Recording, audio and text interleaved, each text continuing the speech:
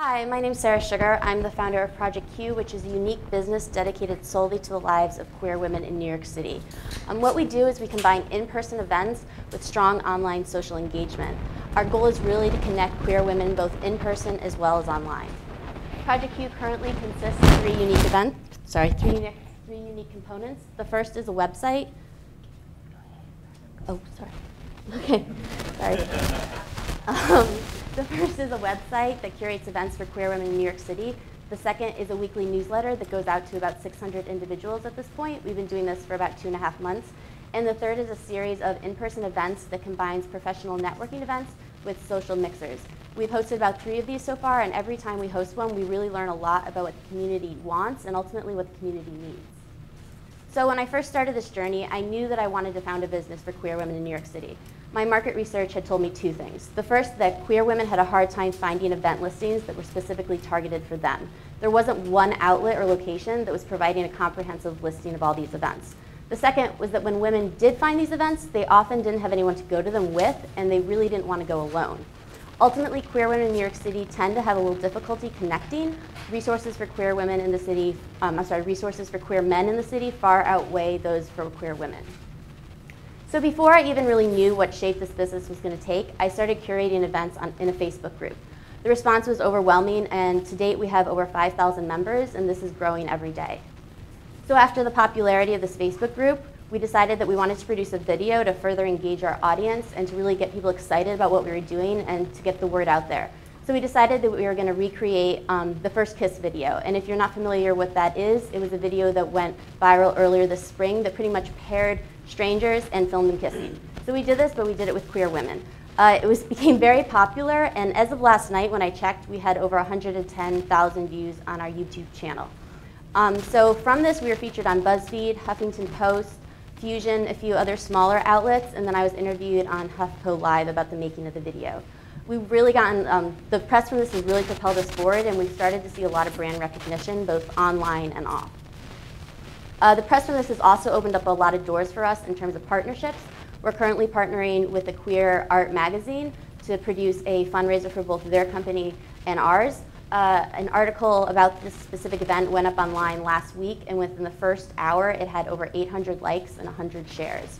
We're also in discussion with a few other queer websites to see if there's a potential of creating a queer ad network that would be similar to how Nectar Ads does advertising for art websites. So what's next for us?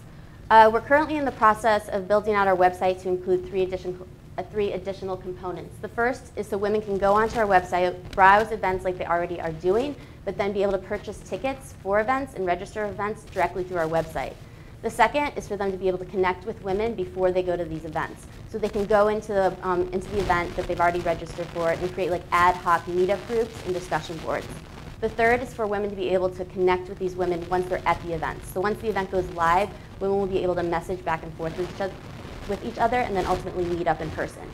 So think of us as like the queer ladies version of Eventbrite meets How About We meets Grindr. So our revenue models are pretty diversified. We have traditional advertising, then we'll also be taking a portion of the ticket sales that are sold on Project Q. We also have event revenue, and then we want to mention that this is a scalable business because we see ourselves as being able to license this unique platform to other websites that cover niche communities.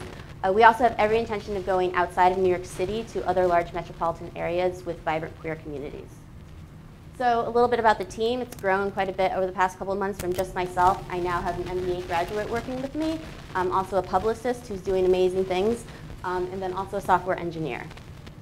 So what we're looking for today is developers, additional talent, and we're really looking for someone who can help us connect us with a potential technical co-founder. This person doesn't need to be a queer woman or even part of the LGBT community.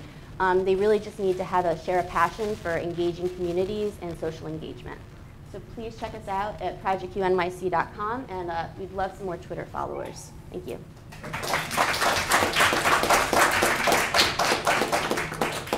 Hi, Sara. Hi. I have a question. I'm really fascinated with your choice of what word you've decided to use to identify your market, and I'm sure you've thought a lot about this. Yeah. And but I want to ask you how that goes to your business model, because the more vanilla term, right, would be LGBTQ Right. or lesbian. You've you've picked the one that I think from a business perspective could pose some challenges. Could you talk about that? Okay, well, so I could go for the whole LGBT aspect, but that would really encompass men, women, everyone, and we're really targeting gay, lesbian, bisexual, and transgender women. So instead of saying all of that and be an alphabet soup, which you can ask Jarvis and Jeremy in the beginning of the semester, that's how I was doing it. It really is, it's a lot easier to say queer women, though I do agree that lots of women still don't like the term, they find it offensive, and some people just don't identify like that. I think being in New York City right now, we're able to get away with that.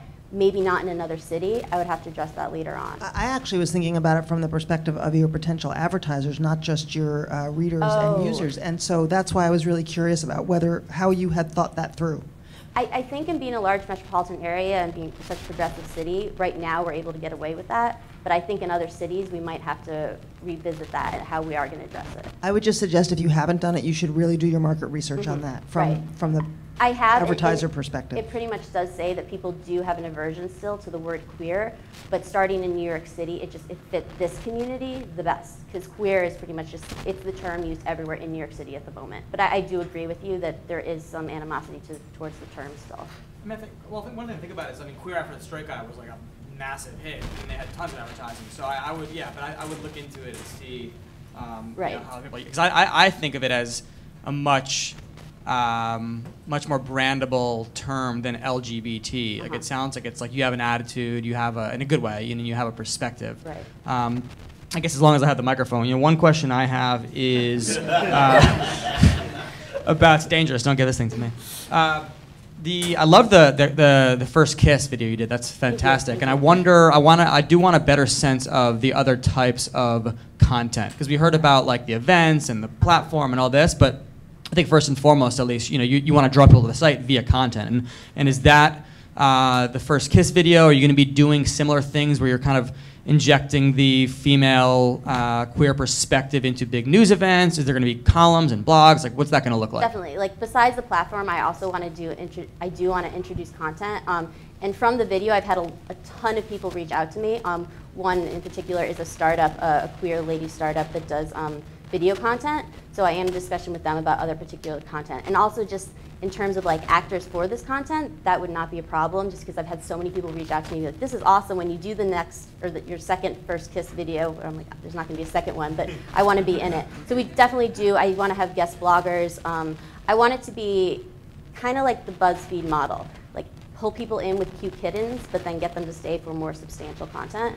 So I will want to do things. I've been thinking about something like maybe a tutorial on how to hit on a queer woman at a bar, or something like that, fun to like, because right now I'm just really trying to get a larger audience. So pull people in with that kind of stuff, and then maybe do some stuff more on the intersection of identities with queer women.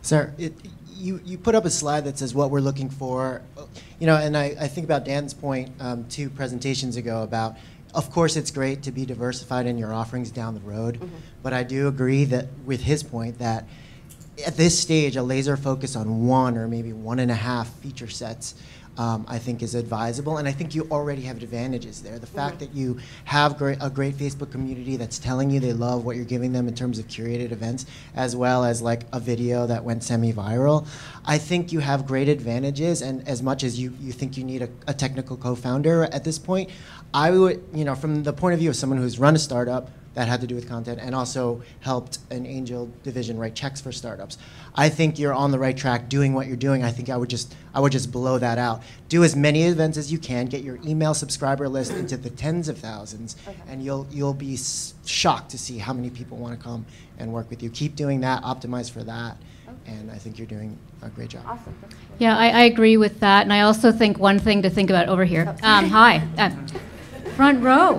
No, but I wanted to ask, I think with the events in particular, it comes off a little bit like a listing service. I think you need some clarity as to what these events are, because there's no dearth of networking events, and people know where the bars are they want to go. So it's like, what's the added value you're bringing with these events, if in fact they're your events? Something to clarify. Okay. Sarah, I had the same reaction. I think on the team slide, it's say you have someone who specializes in events, which it really is a specialty. Okay. Or a misstep. Okay. That would be me at the moment. Okay. Okay. That Okay. is something that you talk about, because that is something that will characterize your brand. And then, remind you, if you Okay. Oh, second kisses, not a second video. Okay, I get that. Okay. Okay.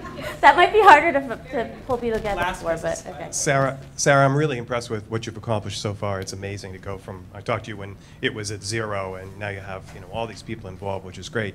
Speaking of the slides, though, one thing that maybe I missed it, but you did say where your revenues were coming from, but there weren't any projections. Correct. There were no hard figures or you know, estimates in there at all, and that left me wondering whether you decided not to do it because they were weak, or you know what the story is. No, I'm definitely doing it. Definitely doing it. Okay, well, my point is that I think it should be in the Okay, presentation. no, I'll definitely include that. That's a good point.